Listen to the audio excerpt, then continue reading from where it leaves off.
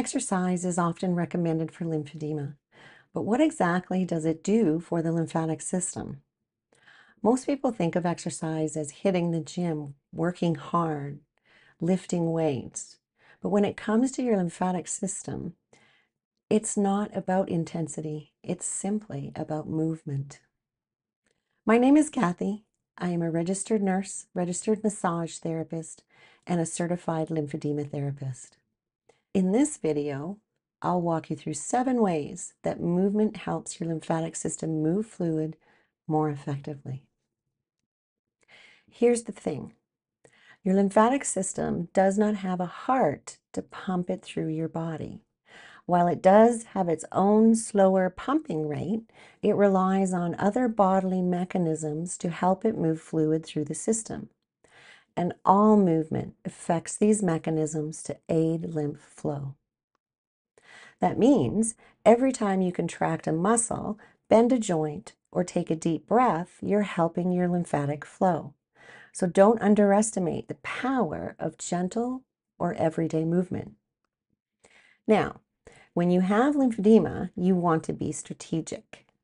If the swelling is in your arm, include activities that activate the shoulder, the arm, and the upper body. If it's in your leg, activate the abdomen and get those hips, knees, and ankles moving. The goal is to gently pump fluid out of the congested areas and toward drainage routes that are working better.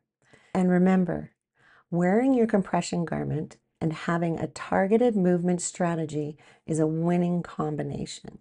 You can mix it up. For overall health and better lymphatic flow, combine cardio, strength training, stretching, and restorative movement like yoga or breath work. And take time now and again to check if your current routine still feels good and it supports your health goals. Doing what makes you smile, however, might be the most important part. Choose activities you actually enjoy. If walking outside brings you peace, do that. If a gentle yoga session feels good, go for it. If music makes you move, dance. Joyful movement is more sustainable, and consistency is key when managing lymphedema. Now let's take a closer look at how exercise and movement help your lymphatic system work better. Let's start with something called arterial pulsations. When you exercise, your heart beats faster and more forcefully to deliver oxygen and nutrients to your muscles. This increases arterial pulsations, the rhythmic pressure waves that travel through your arteries with each heartbeat. Since many lymphatic vessels run alongside arteries, these stronger pulsations act like gentle nudges, stimulating nearby lymph vessels to contract and push fluid along. Think of it like the vibration from a speaker helping to move water in a nearby bowl. Not a direct push, but enough to set things in motion. So when your heart is working harder during movement, it's not just helping your circulation, it's also giving your lymphatic system a boost. Let's take a minute now and do a bit of an exercise. With one hand on your chest and one hand on your tummy, I want you to take a nice big deep breath in through your nose. And when you're doing so, envision the air moving down to the bottom of your lungs, pushing that hand on your tummy outwards. Then breathe out. Don't hold your breath. Nice big breath in and out. All right. Breathe normally now. Did you notice a difference in chest and abdomen movement with each breath in and out? Deep breathing does more than calm your mind. It actually boosts your lymphatic flow, especially in the chest and abdominal areas. You see, when you take a big deep breath in, your diaphragm moves downward, increasing the pressure in your belly and lowering the pressure in your chest. Then, as you exhale, that pressure reverses. This back and forth exchange acts like a natural pump, especially around the thoracic duct, which is one of the body's largest lymph vessels located deep in your chest. This pressure pump helps draw lymph from the abdomen upwards, including fluid from the gut lower limbs, and pelvis, and encourages it to flow more efficiently into the bloodstream. At the same time, deep rhythmic breathing gently stimulates the superficial lymphatics, especially around the chest wall and upper shoulders, helping lymph drain from the arms and the trunk. Think of it as giving your whole lymph system a massage from the inside out, just by breathing deeply. Muscle contractions are one of the strongest drivers of lymph movement. When a muscle contracts, it gently compresses the lymph vessels nearby, helping push fluid along, kind of like squeezing a flexible tube of toothpaste from the bottom. This is especially important in areas prone to swelling, like the arms or the legs. But it's not just about moving your limbs. Contracting your abdominal muscles during core exercises, standing up straight, or even purposeful movements like pelvic tilts also helps lymph flow from the lower body. That's because many of your deep lymphatic vessels pass through the abdomen and rely on surrounding muscles to keep things moving. So whether you're doing a bicep curl or engaging your core during a stretch, your muscles are doing double duty, strengthening your body and supporting lymphatic drainage. Your joints aren't just for movement. They're powerful allies in lymphatic flow. Every time you bend and straighten a joint, like your knees, elbows, ankles, or shoulders, you create a pumping effect. This motion helps squeeze and release the tissues around nearby lymph vessels, encouraging fluid to move forward. And here's why that matters. Most of your body's major lymph node clusters are tucked in right around the joints. These include behind your knees, the inside of your elbows, in the groin, and above and below the collarbones. When you move these joints, even gently, you activate these regions, helping clear out the nodes and promote better drainage into larger lymphatic pathways. Think of it like giving your lymph nodes a rhythmic squeeze to keep things flowing smoothly. Whether it's a simple ankle circle or a full arm stretch, joint movement keeps the lymphatic rhythm going. Take a minute now. Bend and straighten your elbow. Now bend and straighten your knees. You've just given your lymphatic system a bit of a boost.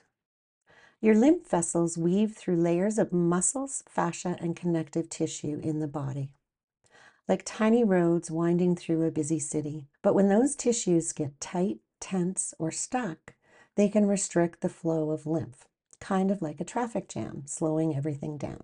That's where gentle stretching and movement come in. These actions help loosen up tight muscles and fascia, increase tissue flexibility and mobility, and reduce restrictions that can compress or kink lymph vessels. By easing this tension, you're essentially opening up the roadways, allowing lymph to move more freely through the body. It's not just about flexibility, it's about clearing the path for better drainage and flow. Things like scar tissue, surgery, chronic tension, or poor posture can all cause restrictions. That's why regular stretching and gentle mobility work can be powerful tools for your lymphatic health, especially in areas prone to swelling. Your abdomen holds a major lymph traffic hub called the cisterna chyli. The cisterna chyli is like a collection tank where lymph fluid from your lower body and digestive organs gathers before it travels up your body through a main highway called the thoracic duct and then into the bloodstream. When you tighten the muscles around your middle, like your tummy, sides, and lower back, it gently squeezes the lymph vessels near your digestive organs. This helps lymph fluid move toward the main lymph highway so it can return to the bloodstream. Movement also helps your digestive system work better. It stimulates peristalsis, those wave-like muscle contractions that move food and waste through your intestines. When digestion slows, like with constipation, lymph flow from the gut can get sluggish too. So whether it's a brisk walk or gentle yoga, exercise keeps things flowing in both your gut and your lymphatic system. Exercise also plays a role in managing body weight, and that's important for lymph flow. But how does exercise help reduce weight? Physical activity increases energy expenditure. When you burn more calories than you consume, your body taps into stored fat for energy, leading to weight loss over time. Exercise builds muscle mass. Strength training helps preserve or increase muscle mass, which boosts your resting metabolism. This means you burn more calories even when at rest. And exercise improves insulin sensitivity and regulates appetite hormones like leptin and ghrelin, making it easier to manage your eating habits and avoid weight gain. Improvement in lymphedema symptoms has been associated in the research with weight reduction. This is most likely possible because of less pressure on the lymphatic vessels. You see, excess fat, especially around the abdomen or limbs, can compress lymphatic vessels and slow drainage. Losing weight reduces this mechanical pressure, helping fluid move more freely. Also, fat tissue produces inflammatory chemicals that can impair lymphatic function. With weight loss, this low-grade inflammation decreases, improving the health of lymph vessels and surrounding tissues. And lastly, with less weight to carry, it's easier to move. And movement, we know, is critical for lymph flow. So the takeaway here, I guess, is by helping with weight management, exercise reduces physical and inflammatory stress on the lymphatic system. This allows lymph fluid to circulate more efficiently, reducing the risk of swelling, congestion, and lymphedema progression. As you can see, all movement has a powerful impact on your lymphatic system. From the deeper vessels in your abdomen to the ones just under your skin. They work through your heartbeat, breathing, muscle activity, digestion, and more. And the best part, even small, gentle movements like stretching or deep breathing can help keep things flowing. Remember to check in with your doctor, physiotherapist, lymphedema therapist, or exercise specialist before starting any new exercise program. If you found this helpful, please like the video, subscribe to the channel, and share it with someone who might benefit from it. And be sure to check out my other videos on self-care for lymphedema and swelling, including my video that teaches you how to discover if your exercise routine is working for your lymphedema. Thanks for joining me today. See you in the next one.